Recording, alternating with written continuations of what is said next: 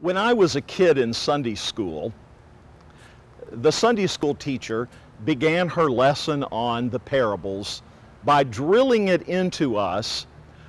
A parable, she said to us, is a earthly story with a heavenly meaning.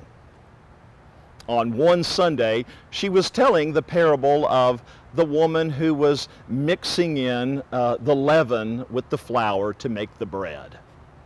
And she started the parable. The kingdom of heaven is like, and then she told it, and I raised my hand.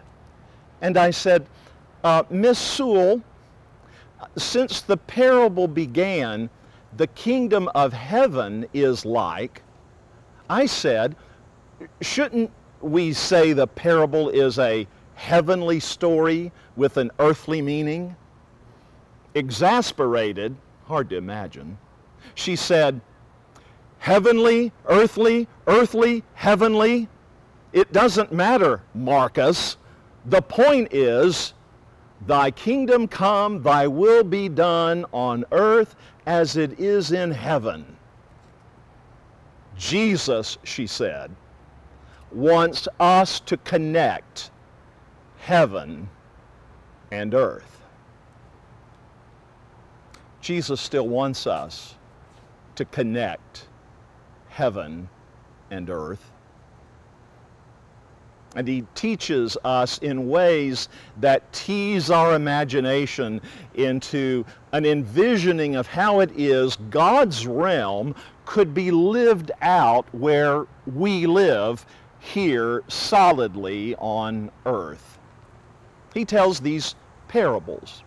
A parable is a story that is thrown alongside like a sower reaching into their gunny sack and indiscriminately and lavishly throwing seed along the way. Stories thrown along the way of Jesus' own life and ministry to help us understand what it was he was preaching and teaching. The scripture says that when Jesus came on the scene, he was proclaiming the kingdom of heaven, not a kingdom of military might, of weaponry or bombs, not a kingdom of GDP, and certainly not an economic kingdom, certainly not a political kingdom where there are victories that oppress. Instead, Jesus comes ushering in, saying the kingdom has drawn near in acts of justice and kindness. But it's one thing to say that, and it's another to get our imaginations going so we could try to see it. So today he gives us 6 short parables. Some parables are long form, like the parable of the Good Samaritan and the parable of the prodigal son. Larger stories, technicolor in its vividness. These are not very long. They're short. In fact, they're almost proverbial in nature, comparing in 1 or 2 sentences what the realm of the divine and the common and the ordinary, what that looks like when it's mixed. And so Jesus starts by using everyday, common things to get us to start thinking in new ways about God's reign and realm. Now, Mrs. Sewell did not know the classic C.H. Dodd definition of a parable, which goes like this. A parable, he said, in its simplest form, is a metaphor or simile drawn from nature or common life, and the images arrest the reader or the hearer in a way, and it draws out of it, because of its strangeness or vividness, some uncertainty as to its precise meaning, application. It teases us, he said, into active thought. Now, if Mrs. Sewell had said that to us fourth grade boys, we would not have understood. But we get metaphor and simile drawn from nature and everyday life. The first two are about common, ordinary things. A mustard seed. A mustard seed is thrown out, reached in, the sower does, into that gunny sack, and isn't really planning on growing mustard. The mustard seed is just hidden in the seed of what the sower is trying to really grow. It's been hidden in the sack. And it's tossed. And that mustard seed, which is really growing into a weed, keeps growing. It wasn't designed to do that. The sower did not have that in mind, but before you know it, it grows into a large bush and then a tree. That's probably not true, but we don't need to worry. Jesus isn't a botanist or an arborist, and he's given permission to be a bit exaggerated. The point, of course, is that it becomes large, so large that it sprouts branches, and the branches then give the birds a place to rest. And then Jesus says, the kingdom of heaven is like yeast. Yeast that a woman in her Galilean kitchen and oven will take, and it too has been hidden, and she's going to take 3 measures of flour. Now, don't think that that's not a lot. In fact, it's probably somewhere between 40 and 60 pounds of flour. Is that wasteful? Is it extravagant? It's more bread than this woman is herself going to eat, but maybe that's the point, that she's going to be not foolish, but generous. The kingdom of heaven is like a woman who over prepares so that food could be enjoyed and all could have bread. Amy Jill Levine says that in these 2 particular parables, what's at issue is actualizing potential. That you have to plant the seed, whether it's what you meant to plant or not. And the leaven has to find its way into the flour, into the bread. It's only when it is actualized that the potential grows into what it should be. Everyday, common elements in order for us to envision something different. And so, the next 2 parables have everything to do with ultimate value and those things that seize our hearts and redirect us. So, a guy finds a treasure hidden in a field. It's not his field. And he finds that treasure. And instead of knocking on the door and saying, hey, I found this treasure in your field, what he does is he hides it. And then decides, I've got to sell everything I have to buy the field. Now, that's a little shady, isn't it? But that's what he does. And then the pearl of great price. Lots of pearls, but hidden like that treasure, like that yeast, like those seeds.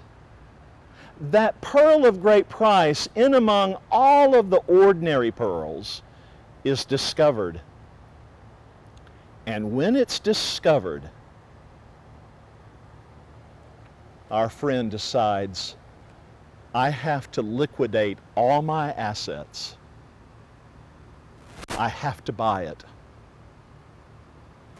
Does it make sense? In a ledger of pros and cons, would it have meant that he should have done that? The point here, of course, is Matthew's Jesus is saying, there are moments when something seizes your heart and your life and redirects you, and priorities change. That is the kind of life of discipleship that all of Matthew's gospel is inviting us to. That once you see and discover the hidden treasure or the pearl of greater value than all the others, Jesus will say, where your treasure is, we'll be able to find your heart too. The next one is around fish, also pretty common. And you go out for a night of fishing, you drag the nets in, and some are delectable and some not so good. And what you do is you have to make a choice, and you choose to differentiate between those you can eat and others can eat, and those that can't be eaten.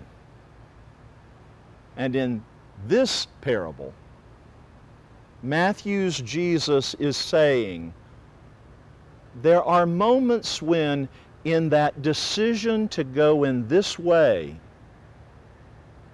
you have to be prudent. Yes, extravagant and generous and awakened, discovered. But you also have to be aware that not all fish are for the eating.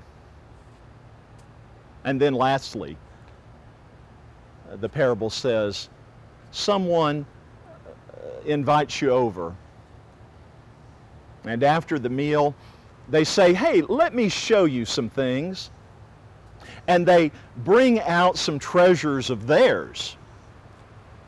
And some of the treasures are new, recently found, prized, but relatively short period of time.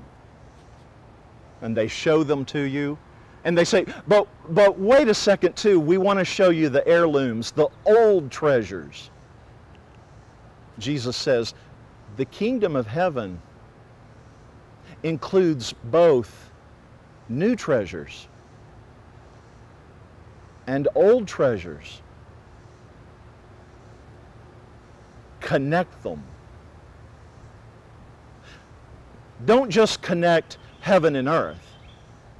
Connect and keep old treasures and make new ones so that those treasures bridge together a life of goodness and peace and justice.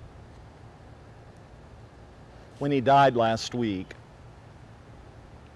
John Lewis, the congressman from Georgia, he was remembered by American historian and active Episcopal layperson John Meacham as saying, Meacham said, the thing about John Lewis is he never forgot to ground his justice in the Christian gospel. That growing up in Troy, Alabama, preaching to the chickens out in the field, he always remembered that justice is a challenge and a choice. He called him a saint, and indeed he was. Parker Palmer, the great Quaker theologian, recounts a story of going with Lewis to Selma on one of the anniversary trips around Bloody Sunday. And Lewis was talking to everyone on the bus, getting them ready for that experience of walking across the Edmund Pettus Bridge. And he told everybody on the bus this story. In 1961, a full 4 years before Lewis would have his head bashed in on Bloody Sunday. He and a friend are in Rock Hill, South Carolina, and they're at the bus station. And while they're waiting there, a group of white boys with baseball bats attack them, and they leave them savagely bloodied. Then they leave. Lewis and his friend decide not to press charges, and they go on with their civil rights work. 48 years later, in 2009, a man walks into John Lewis's office at the U.S. Capitol. And he says, with his middle-aged son in tow, "Mr. Lewis, my name is Elwyn Wilson, and I was one of the boys that attacked you that night, and I'm here to atone for my sin, and I have come to seek and ask for your forgiveness. Will you forgive me?"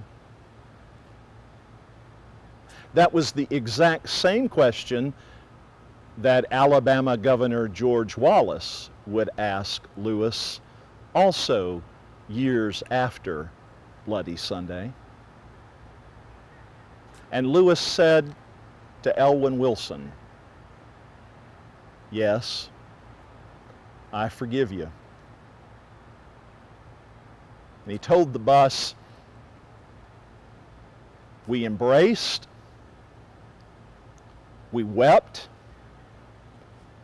and then we talked.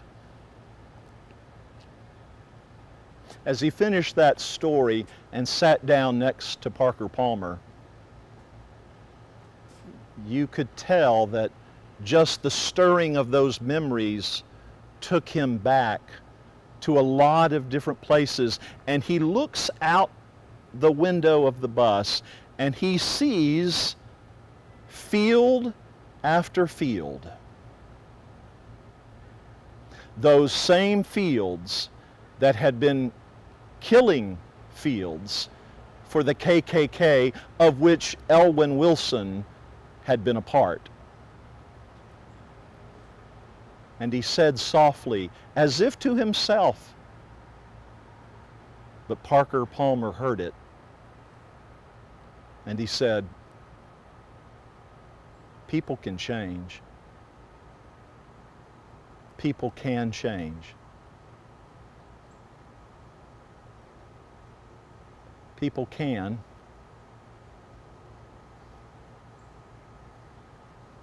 There can be enough leaven to leaven a loaf, and we rise.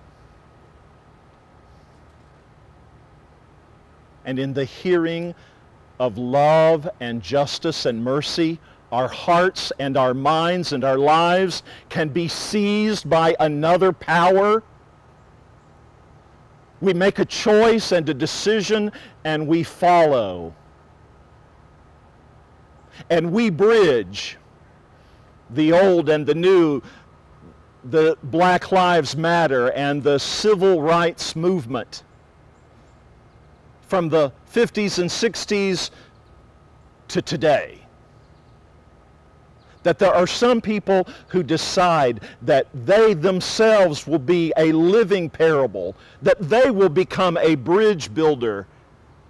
And what makes Lewis what Meacham called a saint was that his sense of justice was rooted in this gospel, that the kingdom of heaven is trying to connect heaven to earth. May it be so for us. Thanks be to God. Amen and amen.